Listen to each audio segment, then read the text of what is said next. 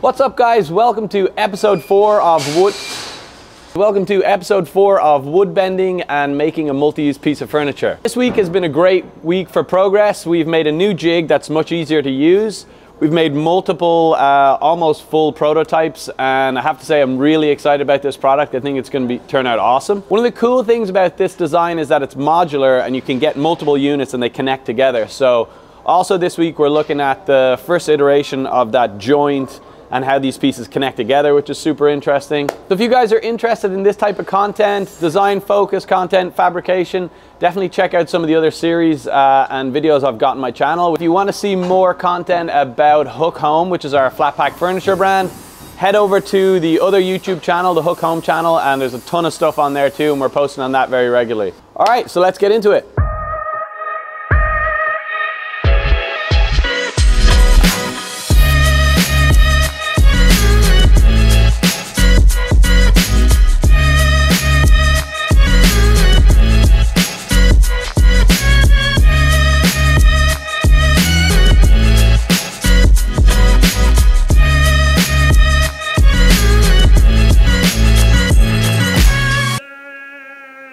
Next morning.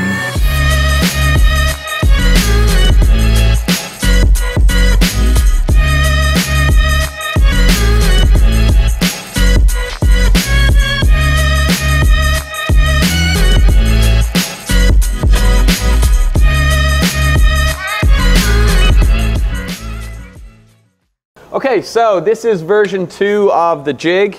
Main difference being that we have all of these holes in each part of the jig to make it easy for the clamps to grab there, so we didn't have to have huge pipe clamps. So it's a much easier glue up. We have the first pieces that have popped out, some better than others, but yeah, looking great. So the next step now is to test out a joint system for these guys, because I want this to be modular, so I wanted them to be able to stack. So I want a discrete kind of foot and a system that like joins these together. So I have an idea of using some biscuit joints as feet, but also as alignment pins. So I'm going to give that a go now and see how it works.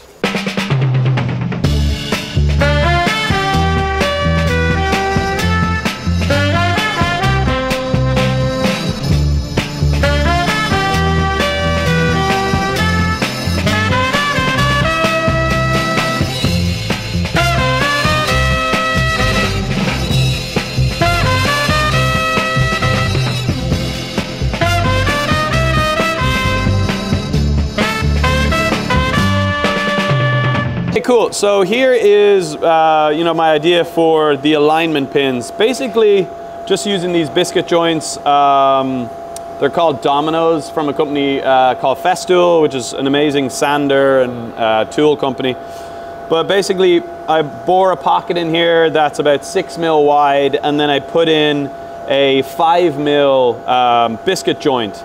And so I have a hole and then a biscuit joint and a hole and a biscuit joint, and then mirrored on the other side. So they act as feet, but also when we go and stack it on top, this one doesn't have the holes yet, but they would slot into the U shape below, because that would have corresponding holes, and then you kind of sit in there and lock it into place. Obviously you can lift it off, but it's not going to slide anyway, so it kind of makes it safe. The set really consists of the small piece and the large U-shaped piece, and the idea is that they connect together. Originally I was going to have them like snap together, but we came up with this little dowel system where it's almost like a slide or a runner, and it just slides right in there, and it's actually like super strong, takes a lot of weight.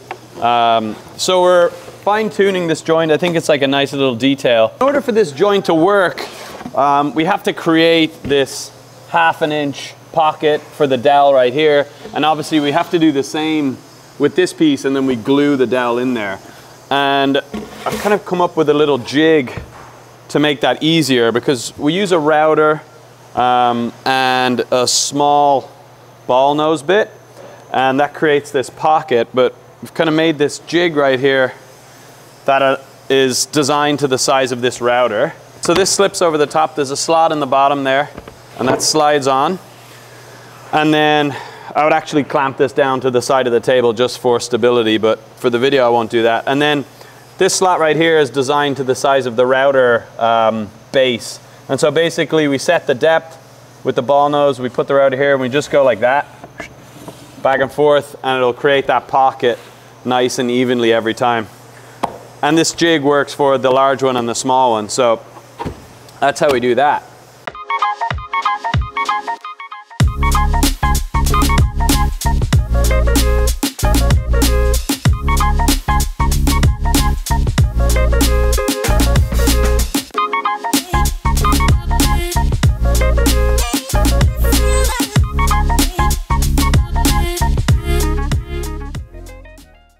Here we are in our spray booth. We have sanded one of the prototypes up to about 120 grit, and now it's time to give this a clear coat. So we use water-based finishes here just because they're sustainable and we don't want to use any oil-based stuff. We'll do one coat of a sealer, and that really kind of seals all the grain and, you know, stops a top coat from absorbing in. So we do one coat of sealer, we'll let that dry overnight, and then we'll do a top coat or a finish coat of probably a satin. And it really brings out the color of the walnut. It'll become a much richer brown. It's pretty hard wearing, so it'll protect it for a long, long time. So let's fire up.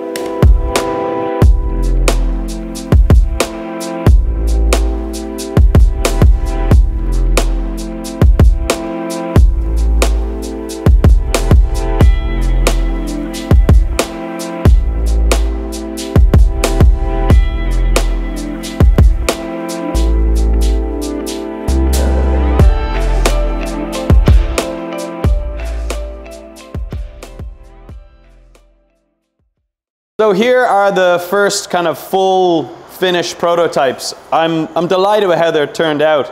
This here is the set.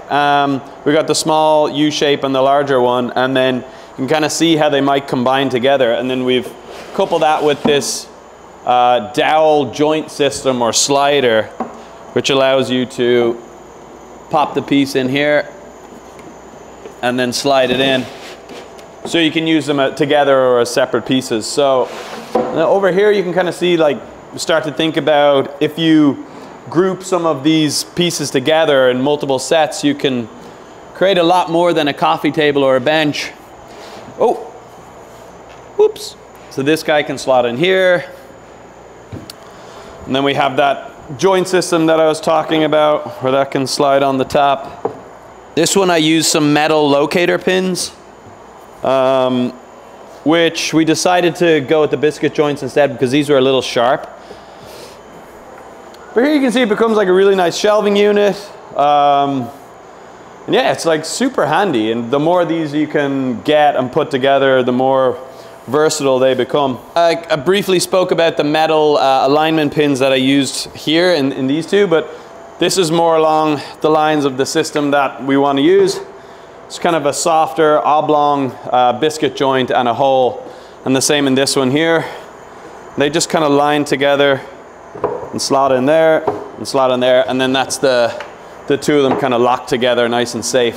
What I've noticed is that during the bent lamination process, actually the opposite of what I thought was going to happen happened. I assumed that these would all kind of like spring back out a degree or two, but it seems during the course of drying they all kind of come in less than 90 to about like 89 degrees. So I think we're actually going to have to make a third mold to get this right, and splay out the mold slightly so when they dry they kind of contract and come into a fixed 90 degrees. But great progress, delighted with how it's coming on, and yeah, excited to get the final unit made. Hey, thank you for watching this week, guys. We've made huge progress. I'm super excited about this product. I think it could be really useful. So yeah, I haven't been this excited about a design in a while. So that's great. Be sure to check back in on the channel next week. We'll either have a new video up for this wood bending, or I'm also working on the Hook dining chair concurrently. So we'll have new stuff up all the time. So definitely check back in, and thanks for watching.